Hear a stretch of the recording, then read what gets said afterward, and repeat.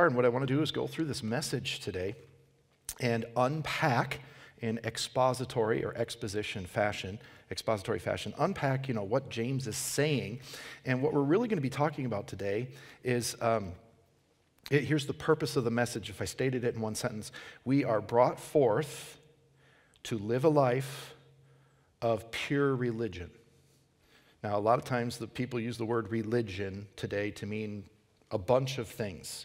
But, I'm keying in on James's use of the terminology. For example, the very last phrase we read from verse 26, that this man's religion is worthless. Based on the condition of verse 26, that if anyone thinks himself to be religious, yet does not bridle his tongue, but deceives his own heart, this man's religion is worthless. Wow, does that raise some huge questions for us? So there is such a thing as pure and undefiled religion. Verse 27, the very next verse. Pure and undefiled religion in the sight of our God and Father is this, to visit orphans and widows in their distress and to keep oneself unstained by the world.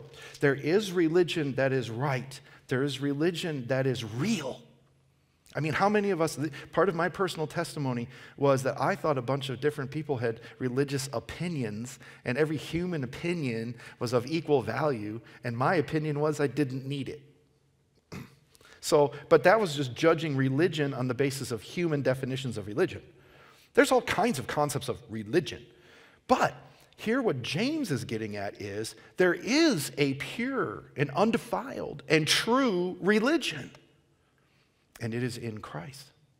And there are other practices where people who think they're religious, but their religion can actually amount to worthless. Strong words there in verse 26. So this is where we're headed to. And the purpose is we are brought forth. I'm using that terminology as well from James 1:18. He brought us forth.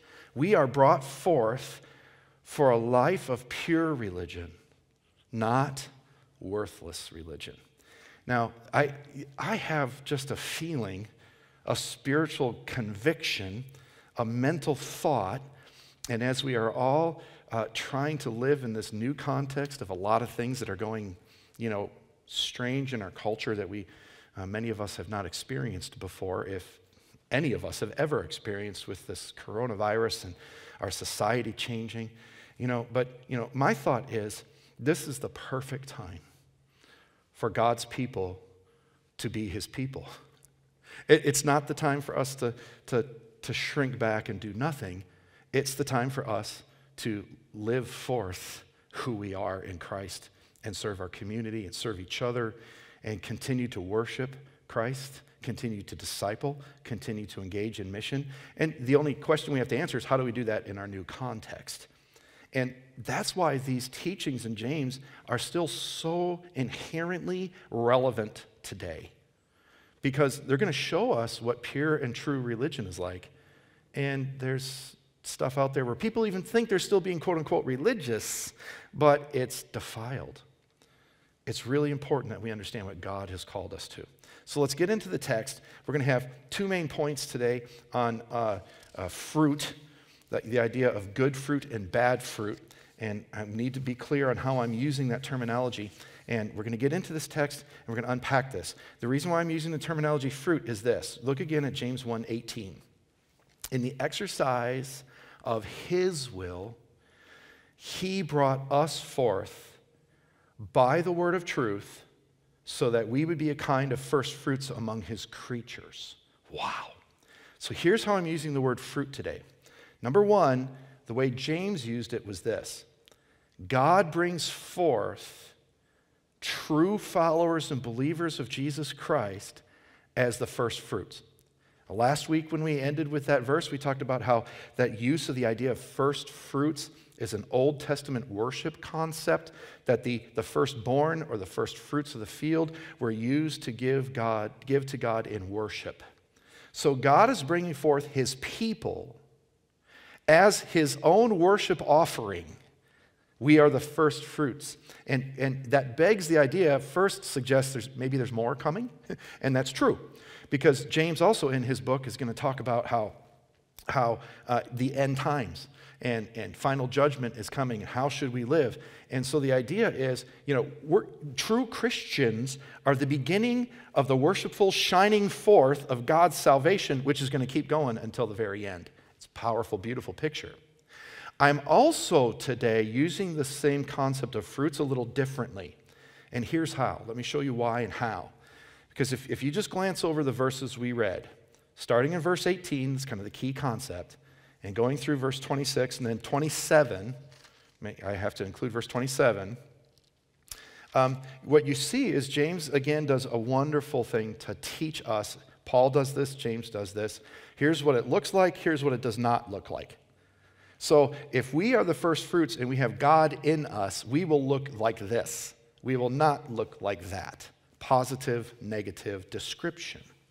So God's first fruits people will bear forth the fruit of his life in your life. You see what I'm saying? So I'm acknowledging right up front that I understand I'm using the word fruit as James used it to be the people themselves, but then also to describe, because here's what he's going to do. He's going to go right in verse 19, and here it is. Good fruit is pure and undefiled religion. That's point number one. The good fruit of God's true people is described in multiple ways. Okay? Now, in verse 18, he brought us forth. So the question in your outline there is, what is the instrumentality of the change?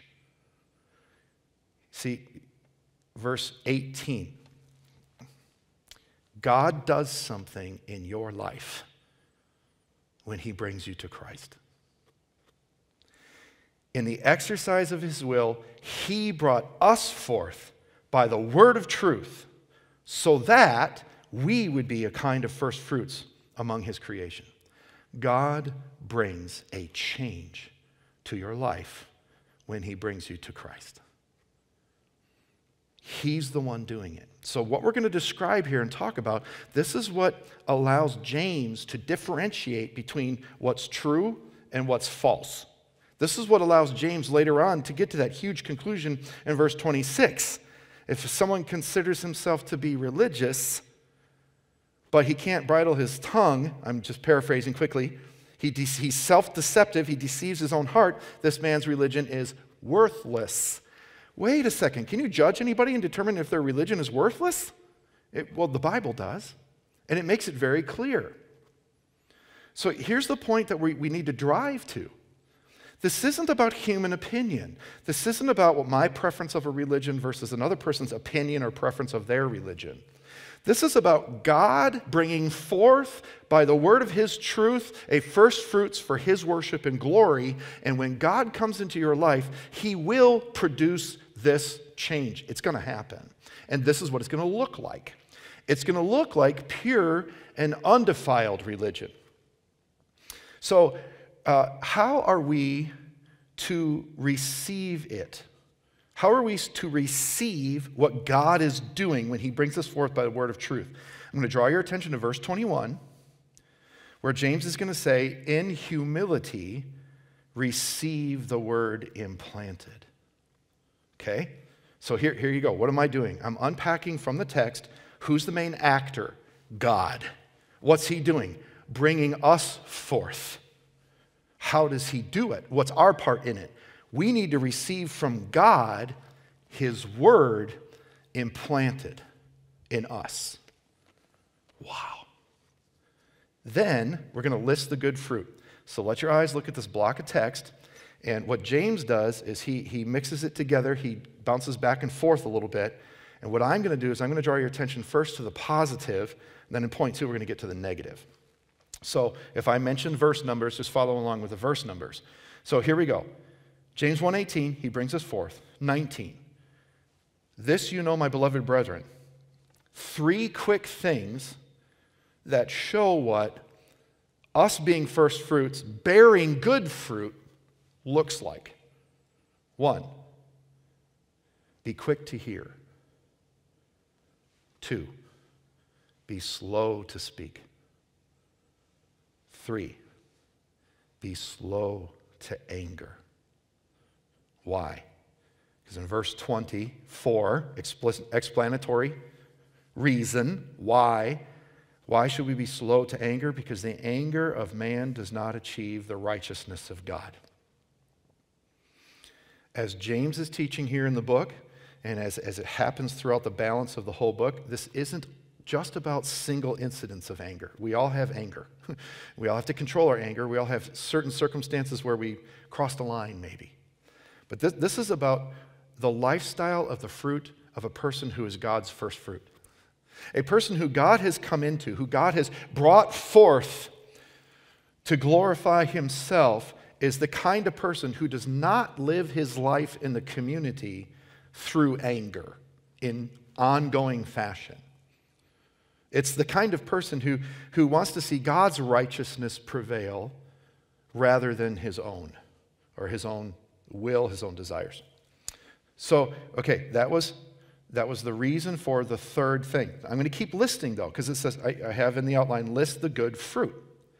So this is the good fruit that comes out of the first fruits. If God has changed you and come into your life. Okay? Verse 21. In the negative, putting aside all filthiness and all that remains of wickedness. So a person who is being brought forth by God has an internal desire, has an understanding in their mind and their heart and their soul and their strength that we need to put aside the sin, the filthiness, and all that remains of wickedness. That's the negative. Then the fifth thing, I'm counting number 5, the next phrase in verse 21, in humility receive the word implanted. That's the positive. So, like the Apostle Paul does in a couple of his letters, it's in Colossians, I think it's also in Ephesians, Paul talks about put off and put on. Paul uses that terminology. This is the same biblical concept, and it's from James. He doesn't say put off and put on like the same way Paul does, but it is the same concept. You see what James said in 21, putting aside all filthiness and all that remains of wickedness, in humility receive the word. So this is the fruit of the Christian life. This should be normal. If you and I are true born-again Christians who truly follow Jesus Christ as our Lord and Savior, this is the way we live. Putting off, repenting from, striving to put away those sinful things which do not glorify God, and humbly receiving the word implanted. I'm going to pause here for a second because that's number 5, and I have 7 things I've listed here about these elements. I call them good fruit that come from the first fruits, okay? And I'm going to pause here and say this. This is where in your own personal application, or this is where in a church's life, in your own personal discipleship, this is where things can get off kilter if we don't do both. What I mean is, like Paul and like James, we should both repent from sin and have greater faith in whatever God's teaching and whatever God wants us to do. Okay? So, what I mean by saying we can get off or imbalanced or off the rails is this.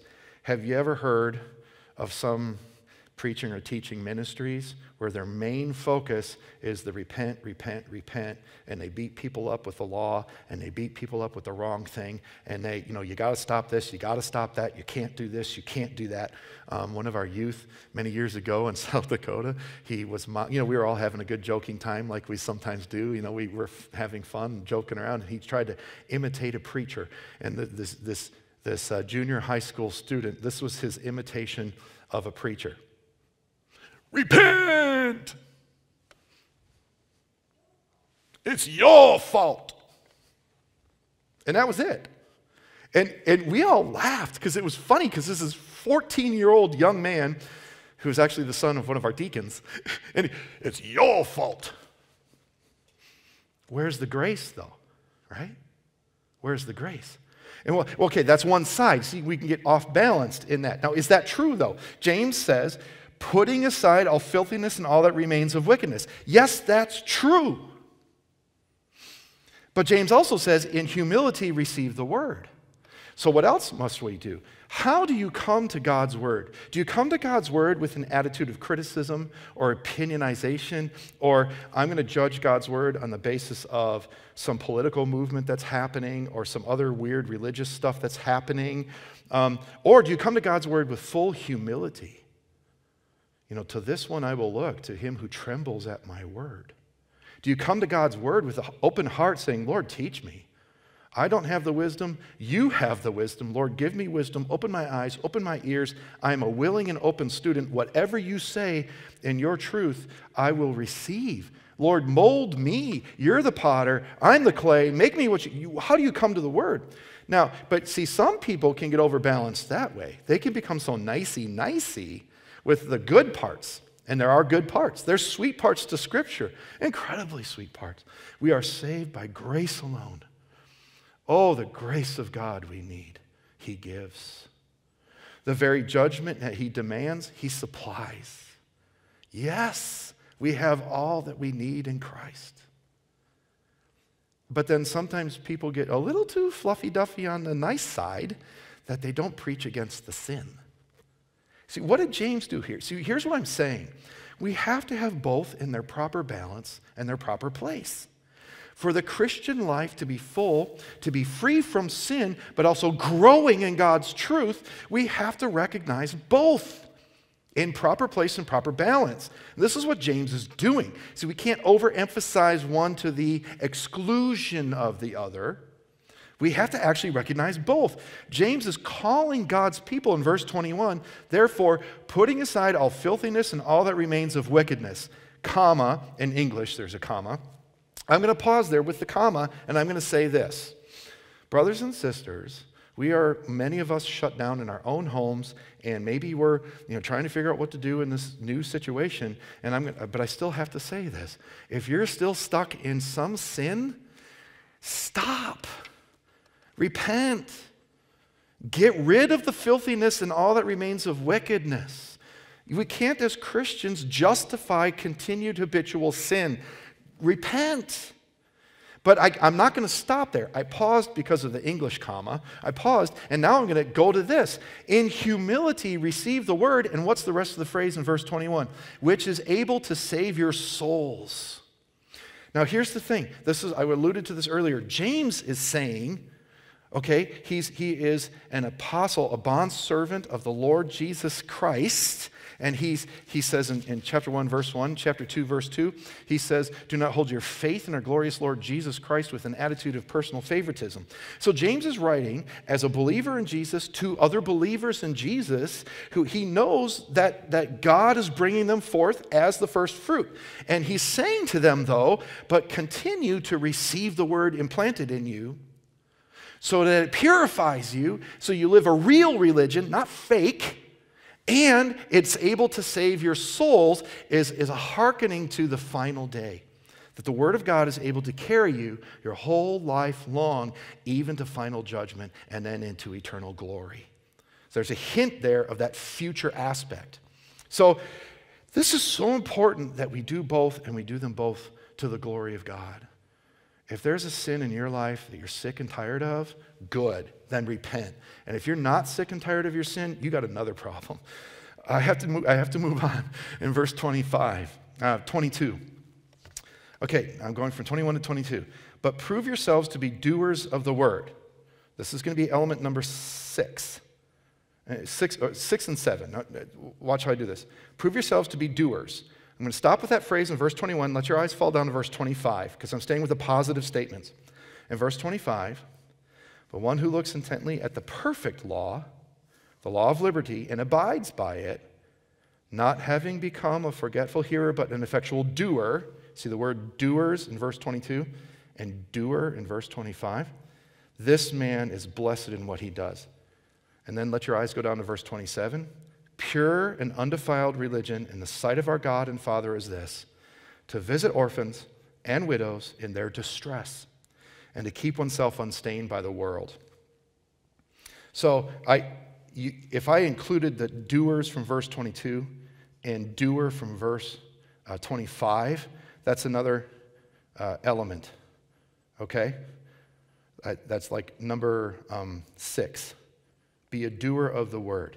And then number 7, the 7th fruit, list the fruit. This is what a Christian life looks like, is abide by the liberty, the law of liberty which is in Christ.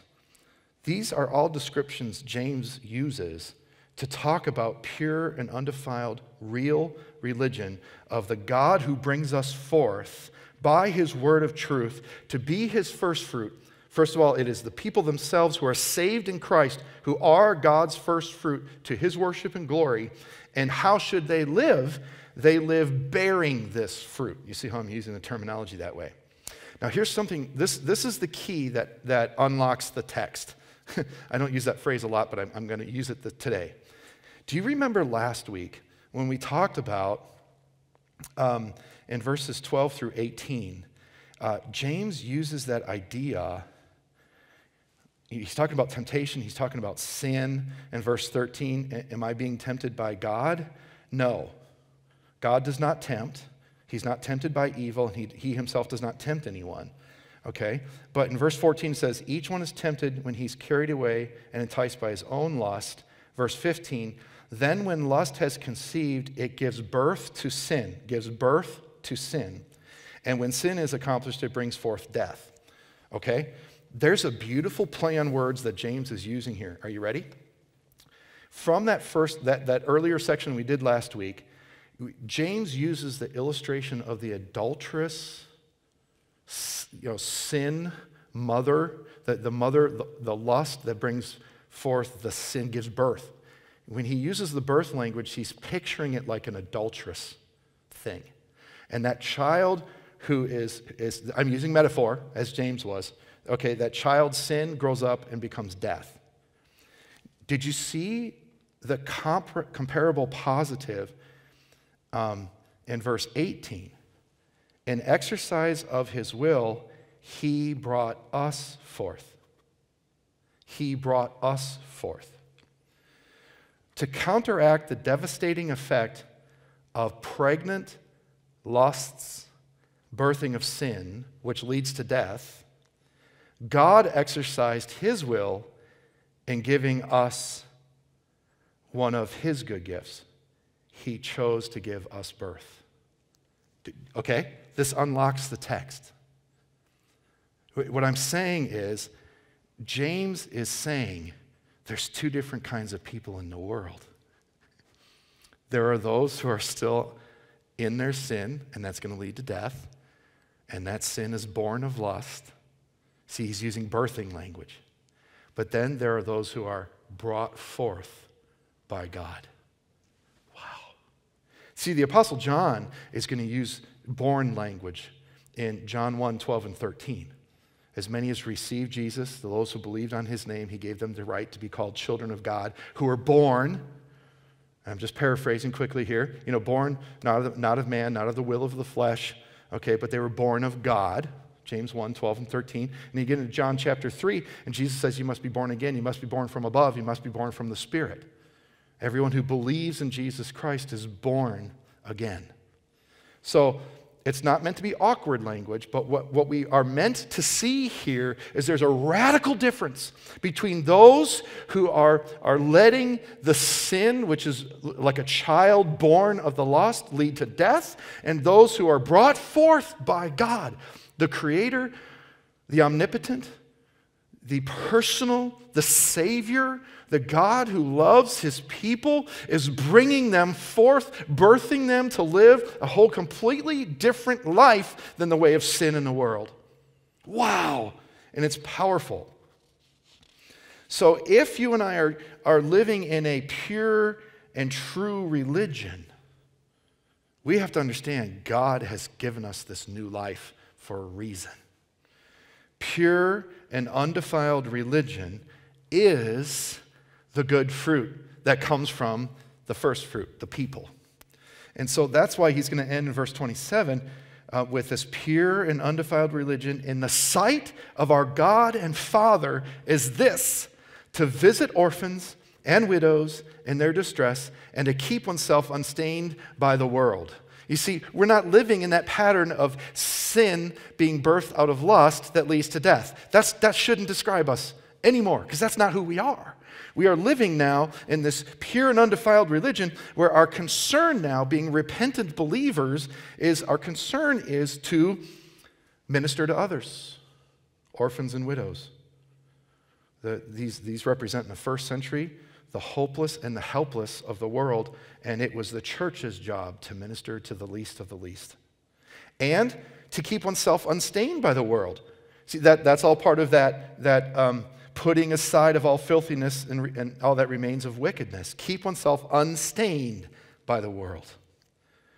So, morality, pure, true, faith-based repentance from sin, living a holy life, living in purity in all of our life and behavior. And I want to say a word, and I know there might be kids in the room, I'll just say it one time. Living in pure holiness the way God teaches us to sexually, living in pure holiness and obedience to the Lord's teaching, humbly receiving his teaching to teach us how to live, and that this is what God wants from his people. This is the real religion. And I have to say this, that this is not possible to be achieved.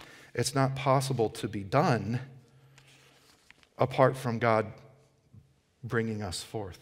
God acts on us first. By the word of his power, he brings us forth. So if you have received Jesus as your Lord and Savior, if there's a time that you can say that you turn directly to Jesus in prayer and asked him to forgive you, believing that he died on the cross for your sin and rising again from the dead.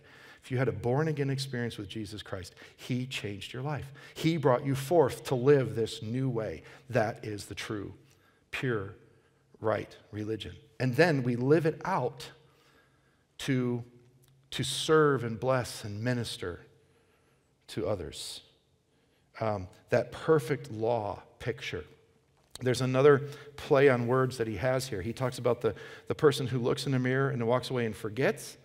That's the wrong view.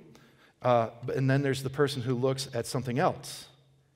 And it's not looking at the mirror, it's looking at the perfect law. Well, what's the perfect law? We're talking not about Old Testament law per se. We're talking about the fulfillment of all God's perfection in Jesus Christ. And the only way we can live the law to love the Lord our God with all our heart, mind, soul, and strength, and love your neighbor as yourself, as it says in Leviticus 19:18, is if Christ has forgiven us of all of our sin, we know we are his, he is ours, we've died to ourselves, and we now live to serve and minister to others. This is the kind of righteousness that God wants to bring about.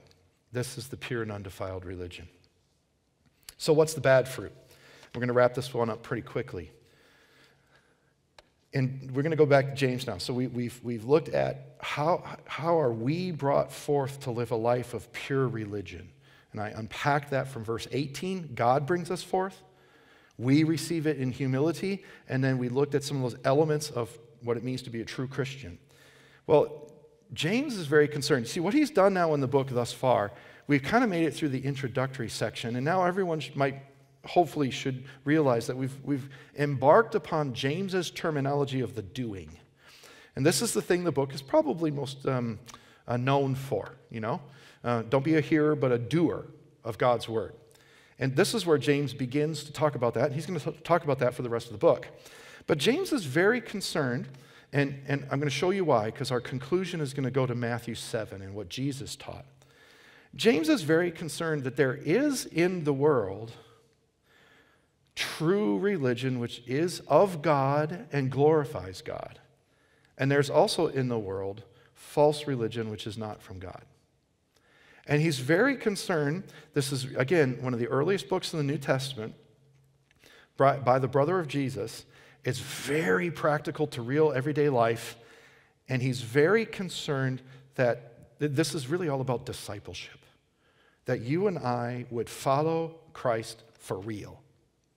Okay? And if there's young kids in the room at home, this is your purpose statement for today. That you and I would follow Jesus for real, not for fake. Okay? That's the point. So now this is what the opposite looks like. We're going to drop into James 1:22. We left off with the first half, so I'm going to call this halfway through 1:22. 1:22b. Sometimes people use A and B. okay? See, because in 1:22, he said, but prove yourselves doers of the word. That was the positive. But now let's pick up with the second part of verse 22. And not merely hearers who what? Delude themselves. So the biblical definition of James's concept here of self-delusion is a person who hears the scripture, who hears about God in the Bible, more importantly, the gospel of Jesus Christ, that he's uncreated. He is the creator who is with the Father and the Holy Spirit eternally. And he came into this world in the flesh. We're about in a couple of weeks to celebrate Easter. He came to this world into the flesh, and he died on the cross for our sins, for no sin of his own, because he lived a perfect life, but we sinned, and he died on the cross as our substitute for us, for our sin. And he rose again from the dead in the power and glory of God, and he is God's Messiah, the Savior, God in the flesh. You see, you hear that, and that message has been heard by a lot of people. But do you do it? What do you mean, do I do it? Have you ever actually believed in Jesus? It's not good enough to go, yeah, okay, that's fine.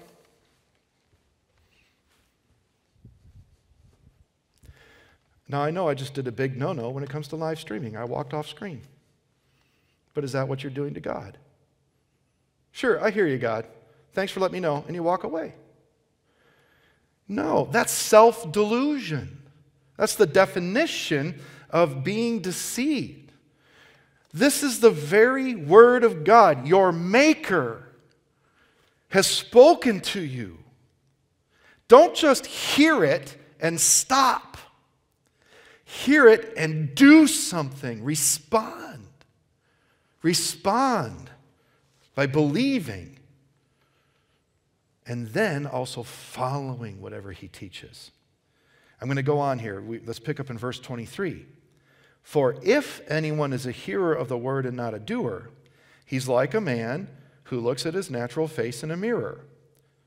For once he has looked at himself and gone away, he has immediately forgotten what kind of person he was. And this is why I said that the key that unlocks this text is actually some of this birthing language, right? What he said in the earlier section from preaching from last week is he talked about this adulterous love affair with lust that births the child's sin, which leads to death, in a picture of a metaphor of adultery. Well, what's interesting here is the word face in verses 23 and 24 is more literally the face of his birth. Literal translation. The face with which he was born. What James has in mind is what a person really looks like. They look in a mirror, sees his own face as it really is, then he deceives himself because the truth does not stay with him to change his perspective. You and I look in the mirror every morning, whether you brush your teeth, you shave, you comb your hair, put on makeup if you're a lady. We look in the mirror and then we walk away and all of a sudden we don't even know what we look like anymore. This is the person who hears the word of God but then walks away and doesn't do it. It's like looking in a mirror and going, yep, I get it, and then you walk away and you go, and you keep sinning. You walk away and you don't obey what was taught. You walk away and you don't do, that balance of two things I talked about in the first point. Get rid of the filthiness, but humbly receive the word. You walk away, you don't do either one. That's self-delusion. Because the self has become more important, or already is more important, than God and his word. Wow. Let's keep reading. Verse 26. Let your eyes drop down to verse 26. If anyone thinks himself to be religious, and this is why this is a kind of a hard message to preach and teach. It's kind of a hard message for all of us to understand because I'm not talking about people who aren't Christians versus people who are Christians. I'm talking about people who claim to follow the true God. They claim, James is really warning about what true and real religion is like versus false or worthless religion. If anyone thinks to be religious and yet does not bridle his tongue, but deceives his own heart. See, there's another form of self-deception. delude themselves in the end of verse 22 and deceives his own heart in the middle of verse 26. This man's religion is worthless. So this is the negative side of the coin of what I already preached in the first point, which is if God has birthed you, if God has brought you forth by the word of his power, you are the first fruits of God, and you will bear good fruit because you're the first fruit. You're going to live a completely different way because you know God and he knows you, and he made you that way on purpose to serve him, to love him, to turn from the sin which so offends him and, frankly, also ruins our lives, and also to live for him in his glory and to serve others. Pure and undefiled religion. This is the opposite. Yeah, I'm a Christian. Yeah, I go to church. Yeah, I believe in Jesus. And then they turn around and they use the same tongue. James is going to do this later as we get in further into the book. They use the same tongue to criticize, to judge, to hurt, to tear down another brother or sister in Jesus Christ. If a man's religion in his heart does not help him to tame his tongue, then his religion is worthless. Wow. So let's do this. This is the way I might term the application. I might say this. If you call yourself a Christian, ask yourself, which one of these descriptions am I most like? The first one, pure and undefiled religion, or the second one, which we just went through, point 2, the bad fruit or the worthless religion? Which one? And I'm not... Here's the amazing thing. You know, the Bible does teach. Jesus teaches in Matthew 7:1. James is going to teach you, do not judge your brother. This is not about that today. What this is about is you look at yourself. You know, that look in the mirror thing? You look at God. You look at between you and God. I'm not talking about, when I ask that question, which one are you most like? I'm not judging you. I'm asking you to do spiritual self-assessment between you and God. And I think that's what James is teaching. You know, am I really in this Christian thing to live a half-baked fake religion for some other motive? Or am I in this Christian thing, I love this old idiom, lock, stock, and barrel. It's an old reference to a gun, which includes all parts of the whole gun. Am I in this Christian thing 100% because it's real, because Jesus is real, because God's word is true, and because God has saved me, not from anything I've ever done for myself or for him in any way to deserve it.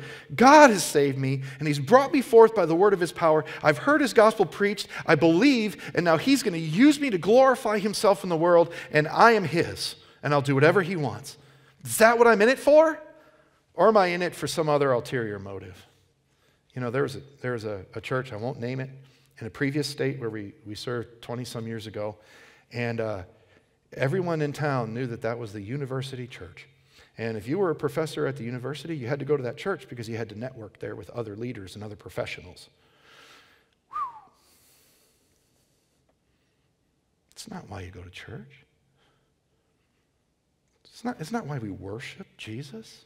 It's not why we disciple one another to teach each other to be better followers of Jesus. It's not why we sacrifice financially and life and limb and liberty to go share the gospel in a place where Jesus has never been heard. We don't do that to network in a business.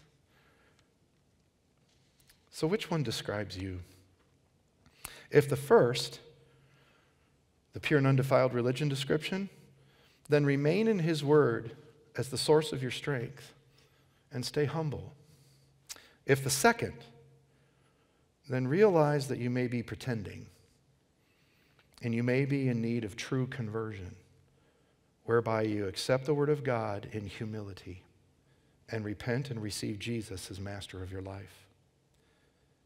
For all of us, we must trust the truth of God's word over and above our own thoughts and experiences, our own opinions, so that we may be free to live a godly life. The radical change that happened in my life was the day that I realized from the preaching of God's word that this is not human opinion. This is the word of God. So the only thing I can do is humbly receive and accept it. And if I don't, I will pay for that.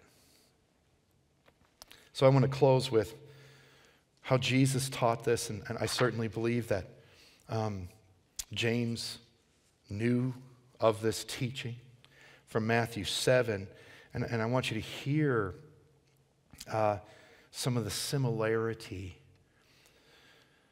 In Matthew 7:13, our Lord and Savior Jesus Christ began, enter through the narrow gate, for the gate is wide and the way is broad that leads to destruction, and there are many who enter through it.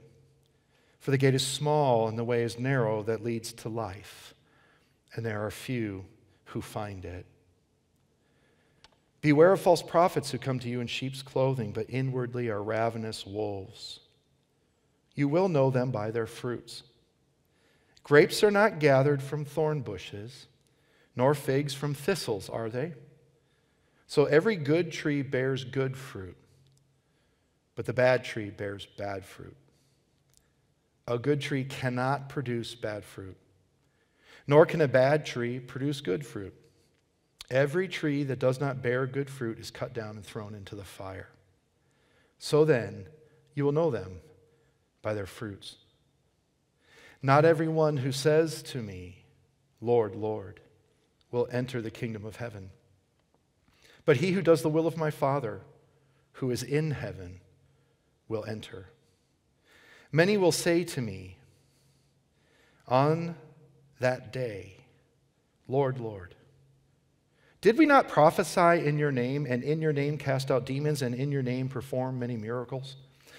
And then I declared to them, I never knew you. Depart from me, you who practice lawlessness.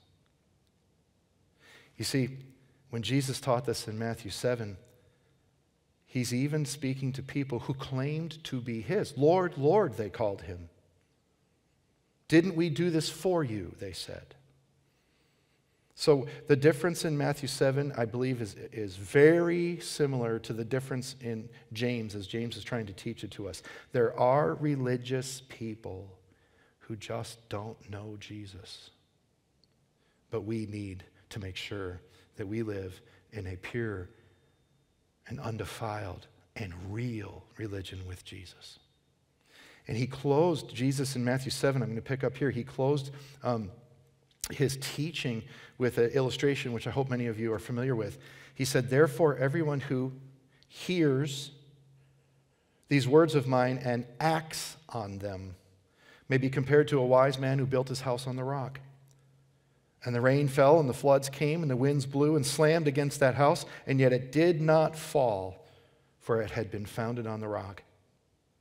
Everyone who hears these words of mine and does not act on them will be like a foolish man who built his house on the sand. The rain fell, and the floods came, and the winds blew and slammed against that house, and it fell, and great was its fall.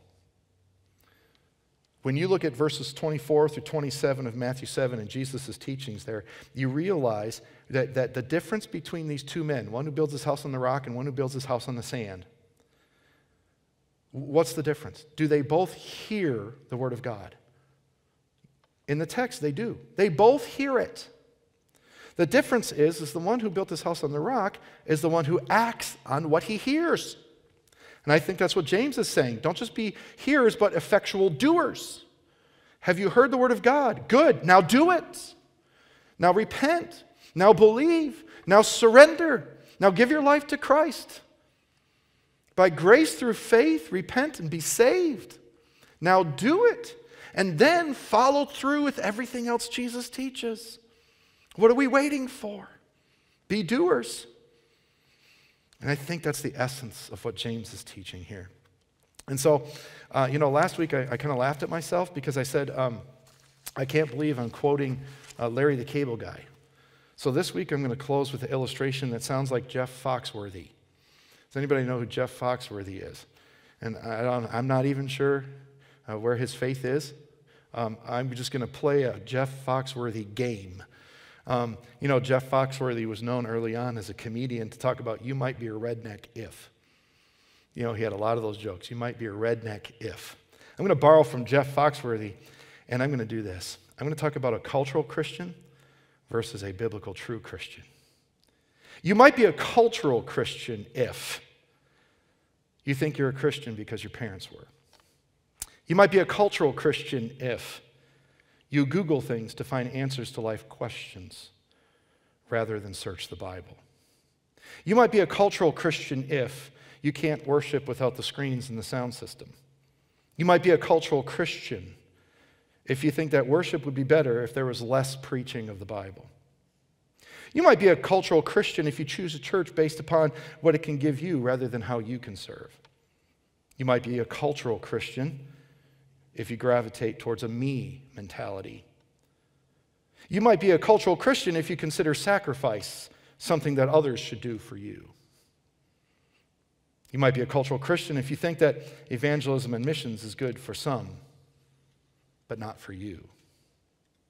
You might be a cultural Christian if you think that others just claiming to be Christian is enough, even if their lives do not bear fruit. There's a lot of that going around in our culture, right? Well, he says he's a Christian. Yeah, but he still drinks. I mean, to the point of being sinful and drunk. Might be a cultural Christian.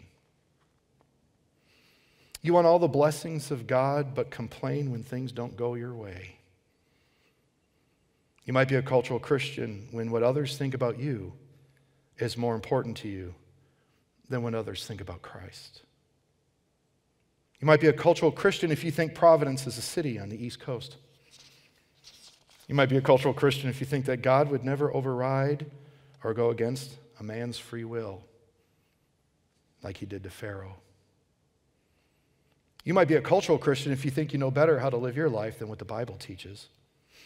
You might be a cultural Christian if you think that marriage is not a distinctly Christian institution between one Christian man and one Christian woman as God intended. You might be a cultural Christian if you think it's okay to kill the unborn. You might be a cultural Christian if you think God is like you and you can make him be whatever you want. You might be a cultural Christian if you spend more time on Facebook than on your face in prayer. But you might be a biblical Christian if you had a born-again experience wherein you personally believed that Jesus died for your sin and rose again from the dead, and you cried out to him in personal prayer to save you. You might be a biblical Christian if you have an inner and ongoing conviction of sin, and you quickly repent. You despise the world and its ways. You might be a biblical Christian, a true Christian, if you have an inner and ongoing desire to obey his teachings in the Bible. You might be a true and biblical Christian if you have a hunger for and a growing understanding of the Bible. You might be a true Christian if you naturally desire for those who do not know Jesus to know him, so you're willing to go and share and tell them. You might be a true Christian if you are willing to sacrifice, to die to yourself in order to live for Christ. If you're quick to do what you hear in his word, you might be a true Christian if his will is more important than your will. So what I want to do is close in a word of prayer. We'll sing a commitment hymn, and then I'm going to come back with an update of FBC Ministries. And, whether I played that Jeff Foxworthy game or not, I hope it makes a point. And I hope that the point is the same thing James was saying, which is this. Let's not be in this religious thing to live any other kind of religion than the pure, undefiled, real one. Lord Jesus, I thank you for your word. I thank you for your truth. Lord, I pray that your Holy Spirit bring revival to your church, to your people, to your nations around the world, that you said that people from every tribe and tongue and nation will come and worship you, be represented at your throne in Revelation 5 and Revelation 7. So Lord, I pray for your glory to be manifest so that you and you alone are given the credit, that no human being can take the credit. I pray, Lord, that you even use the season of this coronavirus and all the fear that's going on around in the world, to bring people's hearts and minds to focus on you, to bring about true and undefiled religion of repentant people receiving your word with humility and turning to Jesus Christ first, and then being willing to live out your word in an uncertain world. Above all, Lord Jesus, I thank you that you died on the cross for us and you rose again from the dead. May you bless your people today, I pray. In Jesus' name, amen.